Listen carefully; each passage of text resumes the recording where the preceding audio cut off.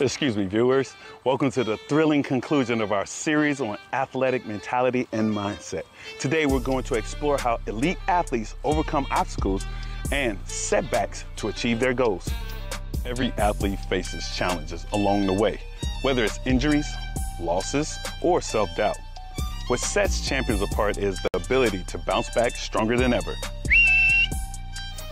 Resilience is the key to overcoming obstacles. It's about refusing to give up, even when things seem impossible. Every setback is an opportunity to learn and grow. How do you maintain confidence and self-belief in the face of adversity? Confidence comes from preparation and practice. When athletes have put in the work and know they're ready, it's easier to stay confident even when things get tough. Surround yourself with a supportive team and mentors can also boost confidence and keep you motivated during challenging times. Seth,